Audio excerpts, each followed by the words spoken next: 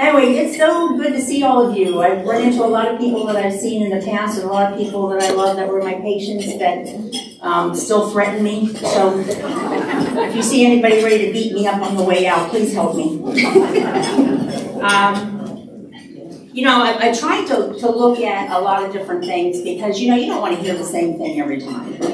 So, and I want to go over some statistics with you just because it's always good to hear those things. But I also want to go over with some of the new things that are out that you may or may not be aware of. There's been a lot of changes in healthcare over the past 5 years since COVID has been out. And there's a whole different view of insurances. There's a whole different view of medical care. Just a lot of things that I want to touch base with you a little bit. This is a very flexible and open talk here. If you have a question in the middle of something, just raise your hand. I'd rather catch you, while you're thinking about it. Because for the first time that I've ever done lectures, I have notes. I never used to do this. After I hit 60, it was like, oh my God, I gotta write notes. So, and it's not so much for you guys, it's for me to kind of keep in line. Anyway, so we're going to talk a little bit about women's heart health. But before we start, I want to talk a little bit about some of the statistics on women's health. We have been a group of individuals that up until probably the 90s have been neglected on research studies and on really basic medical care. Because all of the studies have always been done on men, and we just don't fit into that peg. So they finally developed a study, and I think most of you probably have heard me talk about it before. It's called the Framingham study. And the Framingham study is a group of 25,000 nurses that they followed for 40 years to actually develop what and how we treat women's health now. So by doing that study, they've actually saved a lot of lives. But interestingly enough, we're just not where we need to be on women's health care. So just some statistics. This is a study that came out from the CDC, the Center for Disease Control, just at the end of 2021. So doing their research, doing the demographics, there's 15% of women over the age of 18 are still classified as fair to poor health. 15%. 20% of women, this is all over the age of 18, 20% of women use alcohol more than 3 times a week.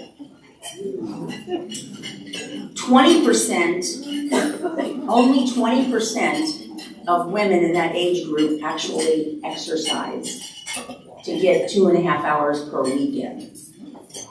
We're only 20%. 10% are smokers. 42% are obese. 46%, this is greater than 18, 46% have hypertension. 10% of women less than the age of 65 do not have health care or health care insurance. 10%, that's 1 out of every 9. That's 1 person at every table wouldn't have health care. 20% of women over the age of 50 have osteoporosis. Only 50% of women in the United States see a dentist. That's over the age of 50.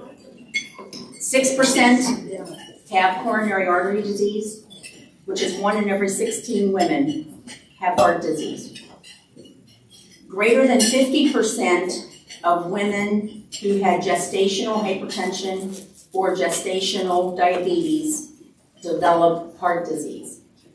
50%. And the interesting thing is, too, that heart disease is the #1 killer in new moms. So the mother who has gestational hypertension, eclampsia, or diabetes, that's 33%. And that's higher in Black women. It's almost 48% of new moms that are Black that have cardiac disease die.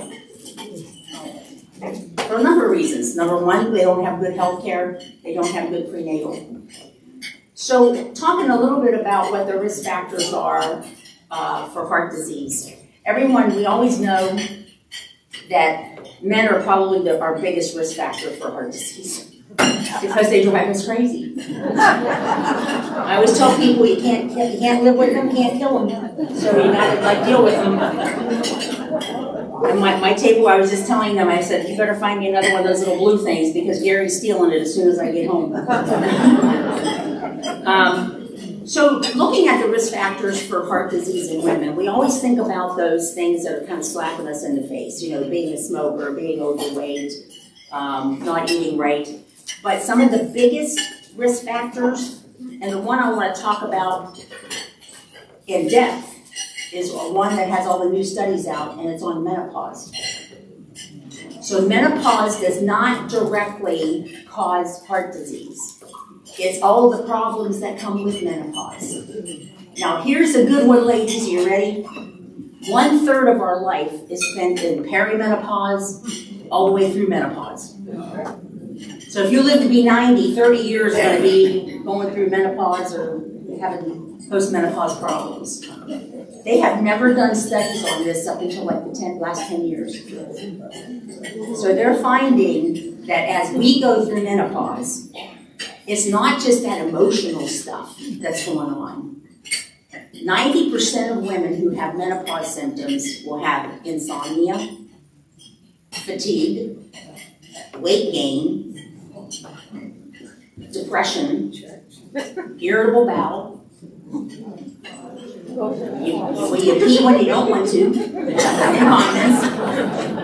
And some of them even will have a sleep apnea. So if you look at all of those problems that come from going through menopause, those are the problems that will cause heart disease. So if you have a sleep disorder, and this is why, you don't have to be obese to have a sleep disorder.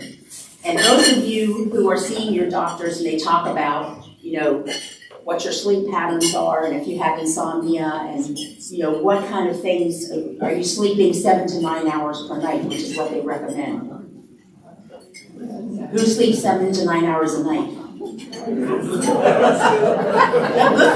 Hey, I'm happy. That's what if I sleep 9 hours, you might just leave me there because I can't get up. But the thing with the sleep apnea, they have found that people who have sleep apnea, which is you have difficulty breathing at night, say you fall asleep, you're a big snorer, or you have apnea, which means that you just don't have breaths through the night. A lot of people will say they wake themselves up, they're going like that, so you're trying to catch your breath. That's a form of sleep apnea. Or your partner will tell you, you snore really bad and I have to wake you up at night. That is the number one indicator for the development of hypertension, diabetes, and weight gain. So people who are obese or gaining weight, if they have sleep apnea and it's not treated, it's like a vicious circle. So the other thing I wanted to talk about, which is a new finding, because most of you will remember years ago when your doctor wanted to put you on hormonal therapy. Let's do estrogen, let's do testosterone, let's do all those things. Do you remember how nobody ever paid for it? Insurances never paid for that. Medicare never paid for that. Up until just about 5 or 6 years ago when they started covering it. And they found that women who are eligible for hormonal replacement therapy actually do better as we age. So that decreases our chance of heart disease and diabetes and obesity and fatigue and reflux disease if you are treated with hormonal therapy. Now, not every woman can have that. Most women who have had breast cancer or ovarian cancer generally are not good candidates for estrogen therapy. So, but it's there, and now insurances are covering it. And I don't think most people even knew that they didn't cover it. because what we used to have to do all the time is get prior authorizations for it. So I write a prescription on Monday, and the patient's sitting there waiting and waiting and waiting for medication, and it takes us 10 days to get something prior auth. We don't have to do that anymore. It's now covered. So menopause is one of those things that we all go through. And I'm here to tell you that you can have hot flashes at 50 and you can have hot flashes at 90. And most of you, I remember talking to people all the time. They may not be as intense, but you're still going to get them. So it's not anything that's really wrong with you. It's just you still have hot flashes. The other thing I want to talk to you about was the causes of death. This is kind of morbid, but as you know, heart disease is the #1 cause of death in men and women. So 1 in every 3 deaths in women over the age of 18 is due to heart. Heart attack, or cerebral, any kind of vascular thing. But 1 in 3, that used to be 1 in 5. When I gave this talk about 6-7 years ago, it was 1 in 5. It's now 1 in 3. So look around your table. Think about your friends that have high blood pressure, who have had atrial fibrillation, who have had heart attacks, who have had blood clots. Any of those things all put you at increased risk. So 1 in 3. Every 33 seconds, someone in the United States dies of a heart attack or a cardiovascular problem. 1 every 33 seconds. And here's a statistic that I don't like, is that we are now 52% of that, and men are only 48.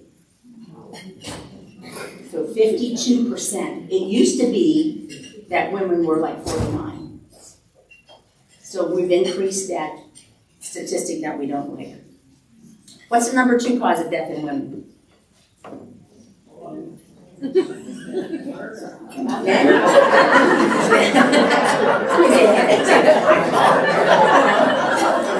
do you think? Cancer. Cancer. And you'd think it'd be breast cancer, but it's not. It's lung cancer. So the #1 cause of death and cancer deaths in women is lung cancer. Breast follows behind that. And now, the #3 cause of death in the United States for women? COVID. COVID. These are the studies that just came out in 2021, 22. So that's the 3rd leading cause of death in the United States in women is COVID. But then all these other things kind of trickle down. So we're still seeing a lot of, that includes accidents and suicides and all those other things. So what we have to look at as a group of women is, what are we doing to protect ourselves from heart disease? This is a nice, heart healthy lunch. I'm looking for the chocolate. Said you did it. It's okay. That's all right. I can do it out for a few minutes. So, just to talk about risk stratification. And I want to touch on each one of these for a couple of reasons. So we look at ourselves, we look at our lives. I don't know about you, but I look in the mirror and I think, who is that? And why is that thing down 3 more inches than it was a year ago? So you kind of just know your body, and you know that there's things that you want to do to make yourself better. So what are the things that you want to try? And we all know these. I just want to kind of just bring them out to you because I want to talk about a little bit about them. One is to manage stress. If anybody ever figures out how to do that, please let me know. Because stress is a major indicator for women. And you know why? Because we take care of everybody else, but we don't take care of ourselves. So everything else we internalize, we bring all that stuff into our bodies, and our bodies have to react somehow. And they do that by being stressed, being depressed, being anxious. Is there anybody in here who has no stress in their life? I was waiting for John to lift his hand up. His wife takes care of him. But you don't. You can't avoid stress. You just can't. So how you manage that is what's going to help you to decrease your heart risk. So there's three, and this is the easiest thing in the world. There's three things that you can do to decrease your stress. Number one, get a good night's sleep. You sleep better. We all know this. How come we don't do it? Because it's not easy. We're so involved with everything else that's going on in our lives, we can't turn our brains off to sleep. The second one is to exercise. They always talk about 2.5 hours per week of exercise. How many of us really get that in?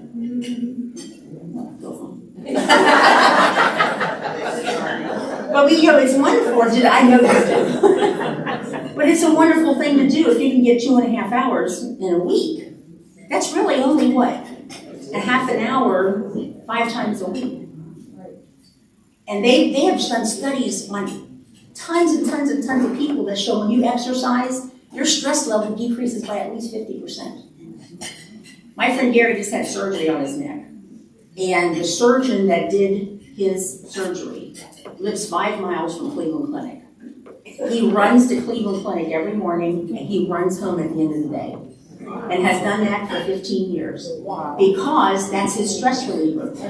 By the time he gets to work, all of those things that he's processing are there. And by the time he gets home at night, he leaves everything at work. So that's an extreme. That's extreme. But that's something that we can do. And then the third thing we can do is change our diet. So this is the hard one. We all talk about going to the store now and bringing home 1 bag of groceries that's $50. Yeah. And I can't imagine how a family of 4 is surviving today. I just can't. You've got to try to buy what you can buy. We know this. We know we're supposed to eat more fruits and vegetables. Why don't we? Because you don't like them. It's hard. It's hard to maintain a diet of high fruits and vegetables, low fat, low carbs, if you don't plan your menus. If you can get into a regimen where you're planning your menus and planning what you're going to go when you go to the store to buy it, it's not that hard. So why aren't we all skinny?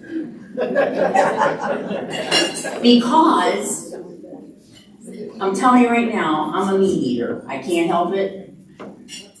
I'm never not going to be a meat eater.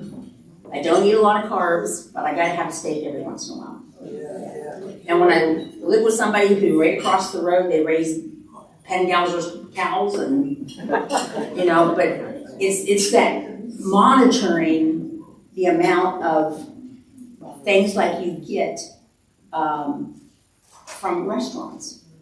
Because we can predict how we're making things at home, so we can kind of cut back on the fat and the sugars and things. But when you go out to eat, you can't determine. I wouldn't even venture a guess on how many calories are in the salad. But there's not a whole lot in what we just had for lunch. But it's just that mechanism of trying to change. Here's another study for you. So they did all these nutritionist things, and you guys would know this. When you prepare your own meals at home and you use the plate version so that 1/2 of your plate is always fruits and vegetables, 1/4 is a carb and 1/4 is meat. They've done studies that show that people who are eating that properly balanced diet actually have more energy and less stress. Because it's all of these chemical things that we're putting in our bodies that we can't burn off. And and here again, we as women are notorious for that, isn't it? You think partly because we use so much processed food? It is now because that's all you get. I was telling somebody when I was young, my mom, I'm the youngest of 8 kids, and my mom could take a potato and feed 8 of us. I just know she could. But I never had a vegetable that came out of a can until I was 18 years old when I went to college. I mean, she canned everything, home canned, even including our meat that we used. But I remember eating a bite of corn, and I looked at my friends that were sitting there, and they were like, I'm like, what is this stuff that we're eating? And here, yeah, and it's just, and it's getting worse and worse and worse. You know, you look at the back of these, the boxes and things that tells you what's in it, and you have a can of chicken, and like the first thing that's in it is water. That's your main ingredient, is water. It's not chicken. There's something wrong with that. And then the salt. But you're absolutely right. It's all the processed stuff. And if you eat out a lot, look at them.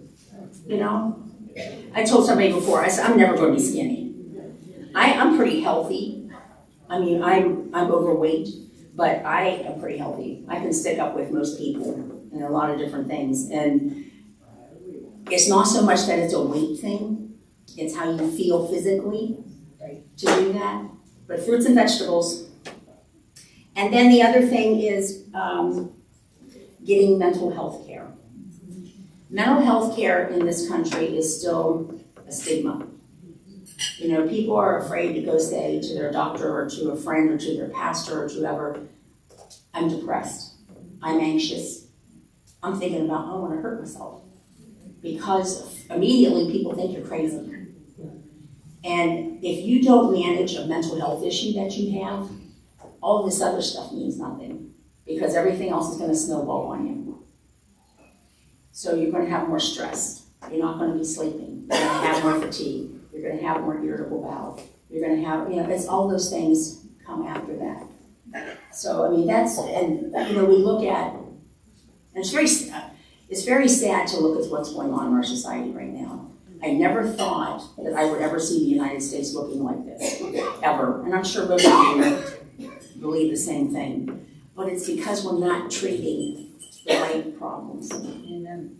You know, we need to really talk to our friends and talk to our neighbors, talk to our kids and grandkids and find out where they're at. I don't know if you know now, I'm the deputy coroner now too. And we had, I just can't believe the number of suicides we've had in Ashtabula County last year. I mean, it just blows me away. And they're not all young people, and they're not all women, they're not all men. But I mean, it's just amazing that the mental health issues. And we as women, what's the first thing we do when something happens to us? It goes right inside, because we don't share that with anybody. And you know, nobody has to answer, but I just think in your brain, if something were to happen to you today, and you got into a situation where you needed help, how many of you actually have a person you can call within 5 minutes and they'll be right there with you? I'm right there too. But you know, a lot of people are not. They don't have that support system. So all this stuff just kind of keeps festering. So I don't want to be a downer. So the good news is, here's the good news. So we are seeking help more. And the fact that as we get older, there are more opportunities for us to take things like this, take classes, you know, talk to people. You know, I don't think in our county we're as bad of a physician shortage as we are in a lot of other places. So we have that opportunity to get care when we need it. But if you look at the health indicators 10 years from now, we're going to be about 20 to 30% short of physicians because they're all getting old like me. And the young kids that are coming out, they all want to be specialists. You know, they don't want to be family docs. They don't want to be gynecologists. You know, they want to go into something like the surgeries and the pulmonology and the cardiology things. So we're actually going to have a shortage even here in this county that's even going to increase in the next 10 years or so. Environmental impact. I wake up every morning and I am so blessed that I have a home, I have food, I have people that love me, I have cats. So I have all of those blessings that I have. But think about 10 to 15% of people in this country are still almost homeless. And I don't mean homeless living on the street. I mean homeless because they have to go back and live with their parents. Or parents have to come and live with their kids. Or you've got, 10 or 15 people living in a home. So, those are the people that are going to fall through the cracks later on. Here's an interesting one. How many of you have been to the dentist in the last year? So, the majority of people have their hands up. And maybe the ones that don't have their hands up, they have dentures, so they don't have to go to the dentist. So, but there's a large population, again, it's women, who are getting major medical problems because they're walking around with teeth that are rotting out of their mouths because they can't afford to have dentists see them because they don't have dental insurance. And I don't think a lot of even the managed cares don't have dental insurance. We're blessed at ACMC, we have dental insurance. And I use everything. Me too. No, I'm just kidding. The other issue that we're seeing more and more in women that we didn't see 15 years ago is substance abuse and polysubstance abuse. So polysubstance abuse would be things like alcohol and marijuana, methamphetamines, heroin, crystal meth, coke. I mean, there's a large population in this county of women who are actually greater than the age of 40 who are polysubstance abusers. So we're seeing a little bit more of that. And then this is for all of our daughters and granddaughters. Do you know that there's still 40% of women who are not getting prenatal care until like 3 months? And the reason is because you call the gynecologist and you say, hey, I'm pregnant. How far along are you? Oh, about 10 weeks. Well, come and see me in a month. Because there's not enough doctors to take care of them. So they'll prescribe them prenatal vitamins, and these kids are just not getting any education like they used to. So again, you're going to run into all of this stuff. So if you have a piece of paper and a pencil, if you're like me, you have to write things down because I don't remember things a lot. But I want to give you some numbers that you want to remember and then talk to your doctor about. One of them, these are all risk factors for developing heart disease or making heart disease worse. The first one is blood pressure. Ideally, your blood pressure should be less than 130 over 80. So there's two numbers on your blood pressure. The top number is how much blood and how forceful your heart works to push all that blood out of your heart to the rest of your body. It's called the systolic pressure. The diastolic pressure is the bottom number, and that is called a filling pressure. So it's from all your veins working everywhere, pulling that blood back up into your heart so that the top part can push it out. That's a diastolic. So 130 over 80 is the number that you want to reach or less. Okay? As we get a little bit older, a lot of folks will come in and their blood pressures are 150, 160, and they think that's an okay thing. Well, that's an okay thing if it's just like a one-time thing. I can't tell you the number of patients I've had to go out into the car to check their blood pressure because when they come into my office, it's 20 points high. So, but 130 over 80 is the goal you want to reach. The second number you want to remember is your blood sugar. A fasting blood sugar should be less than 100. Okay? We used to say less than 120. Now, less than 100 is the goal, is where we're looking at. And that's for diabetic or not diabetic. We want to shoot for about 100. Your cholesterol levels. Cholesterols are a big indicator of heart disease because cholesterol, you look down an old drain that's got crud around it, it doesn't drain very well. That crud around that is called plaque inside your arteries. And that plaque will build up if your cholesterol is high. And that's what breaks off when you have a heart attack or a stroke. So there's 4 different numbers they generally give you for your cholesterol. One is a total cholesterol, then they'll give you like a triglyceride number, and an LDL number, and an HDL. So the one that you want to keep in the back of your mind is that LDL, and now it used to be less than 130. Now we're looking at an LDL, ideally less than 100, which is pretty low. They're talking about more and more people getting on these statin drugs to get that down, and the studies show that they work. They're not real easy to take sometimes. They cause you a lot of muscle aches and pains. And, the other number is your body mass index, your BMI, should be less than 25. I have never been there, will never be there. I will be if I cut my leg off. But you know, you gotta have a goal.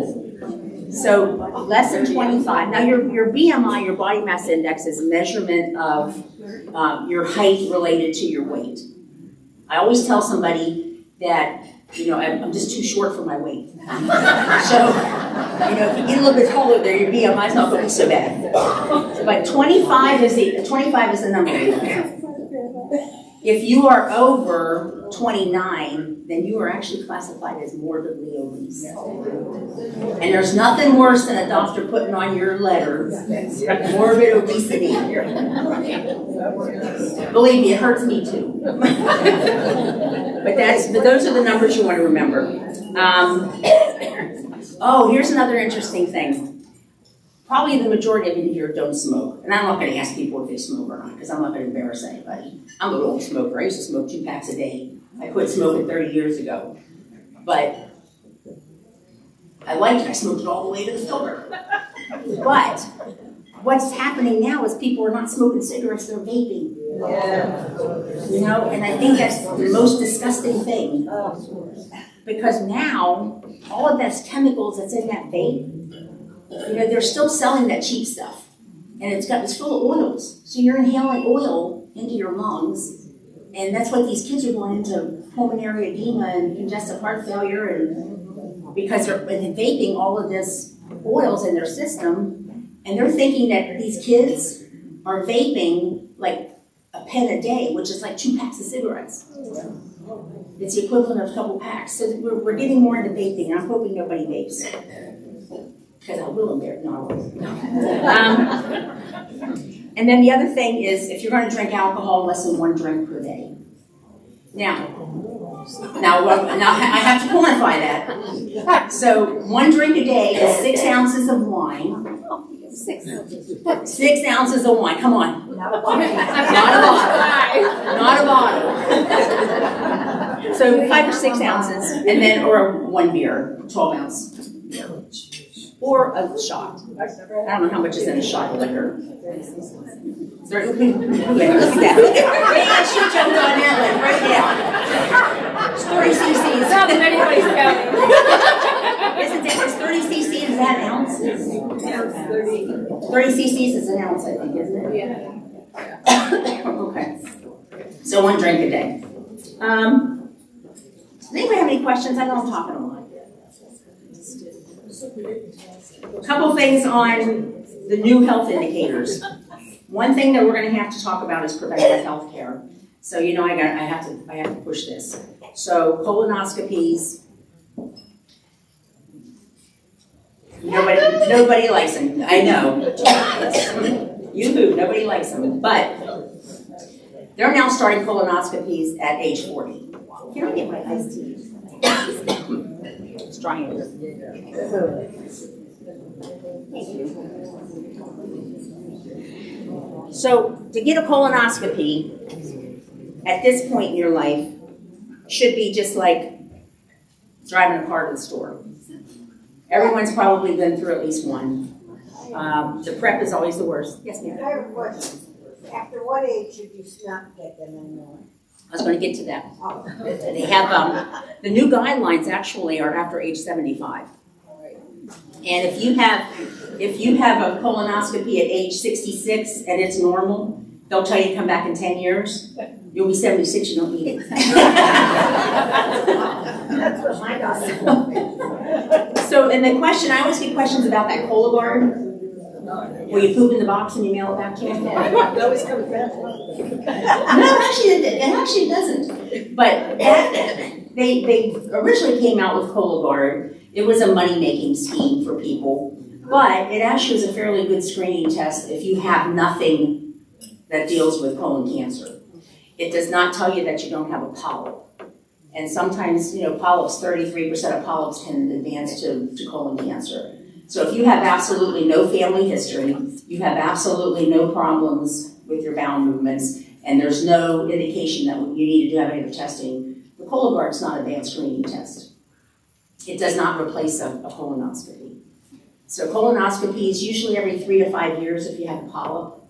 If it's an abnormal polyp that is cancerous, they'll usually do one another year or so. But other than that, it's every 10.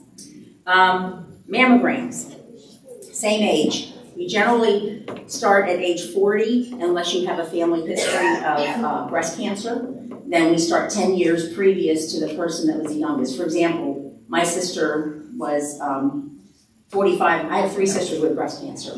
All of them are survivors, praise the Lord. But she was 45 when she developed her breast cancer. So I've been having mammograms every year since age 35. So that goes up until you're about 75 too. However, when your doctor says, oh, you're 75, you don't have to have a mammogram. If you feel like you want a mammogram, you get one because your insurance will cover it. So don't ever think that somebody's going to stop you from getting a mammogram. Because you can still get, and here, this is the terrible part. If you get breast cancer after the age of 75, statistics show that you'll die of something else before breast cancer. So that's why they pick that number. And it's the same thing with men who have prostate cancer. They say, oh, after that, you're going to have prostate cancer, but something else will kill you first. Those of you who are my patients, I push mammograms, don't I? Yep. And then pap smears.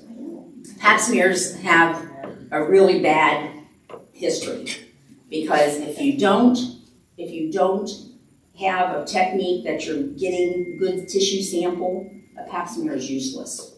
So if your doctor does not do pap smears on you, make sure you go to a gynecologist because between the ages, as soon as you start reproductive years, usually 21, 22, if you are sexually active, they'll do a pap smear. And we do those all the way up to age 70, 75. If you have a family history or a personal history of having abnormal paps, then we do them until you can't get your leg up there bent well enough. Yes, ma'am. That's a great question, because if you have, the question is, do you have to have a pap smear after you've had a complete hysterectomy? Unless that complete hysterectomy was for cancer, you never need another pap smear. There's nothing to pap. I don't know what they're papping. Now there's a difference between doing the exam and doing the swab. Because I will still check someone who's had a hysterectomy, especially if they've got a dropped bladder or they've got what's called atrophic vaginitis, which is a drying of the vagina. I would still check that. It's just that swab is for cervix. That's looking for a cervical thing. So you can talk to your gynecologist. I know they still do them on people who've had complete hysterectomies, but I'm not sure what they're swabbing when they do that.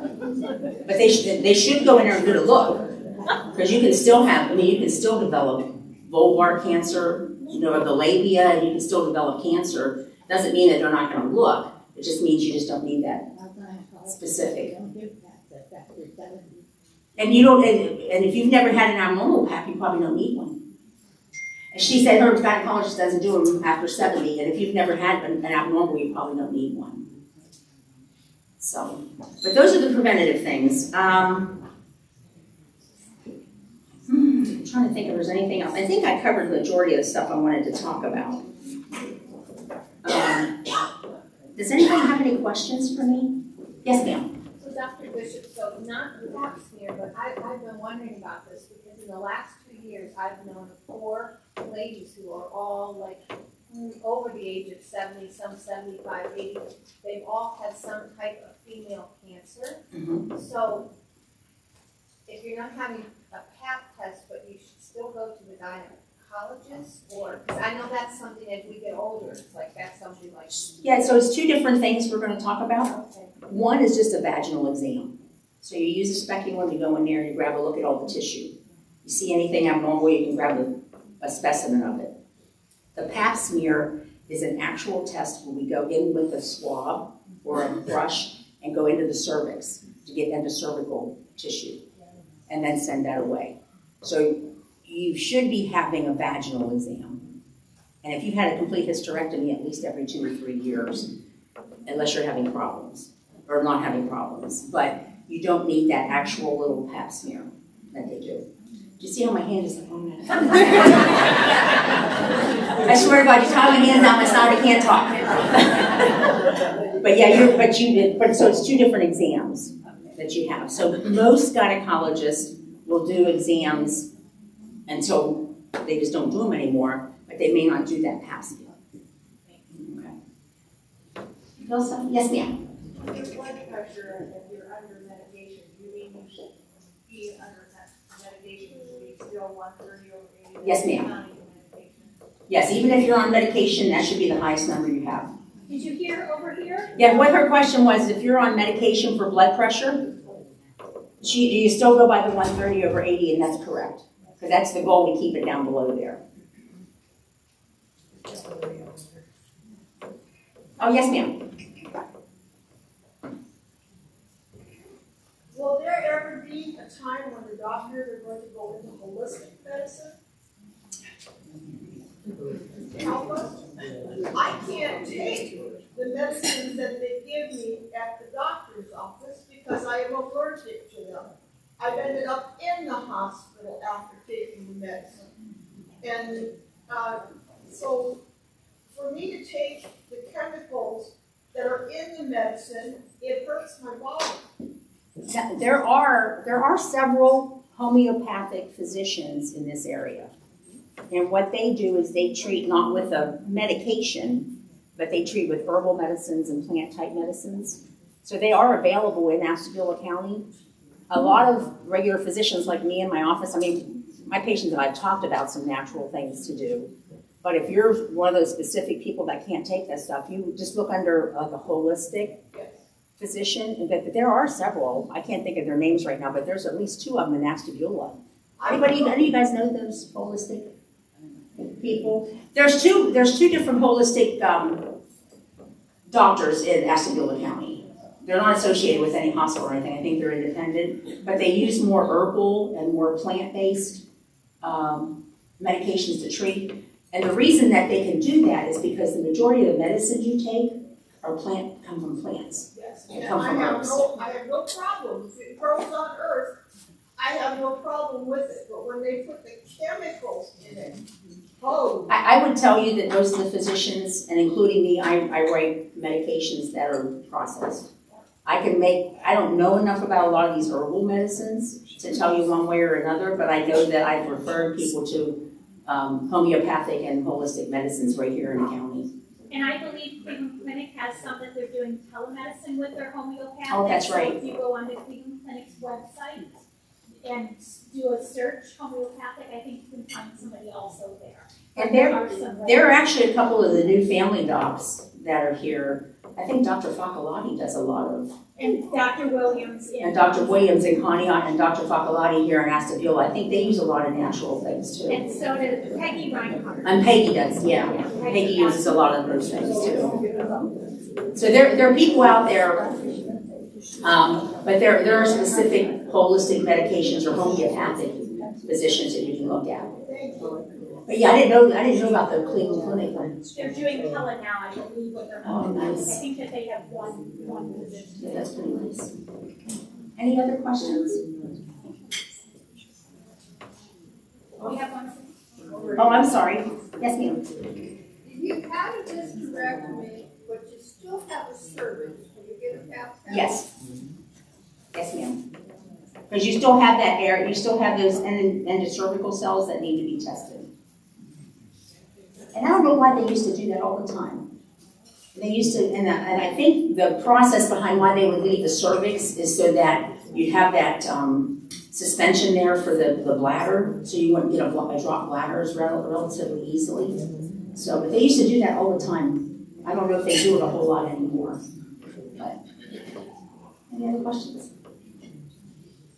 Well, I really appreciate your time, and I hope that some of the information I gave you is helpful. You know, I think as a group of individuals, you coming here is probably a good indication that you want to stay healthy. And, you know, you're all, I mean, the people that I know here that I've taken care of for years that may come after me. So, but I mean, they were very involved with their care, and they're very involved with finding out what's the best way to treat themselves. And I think probably all of you are the same way, and that's just the way we have to be. Because we have to take care of ourselves, guys. Ladies, not guys.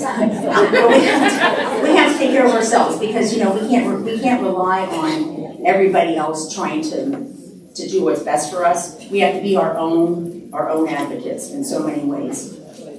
That's just the reality of that. But anyway, thank you so much. Thank you.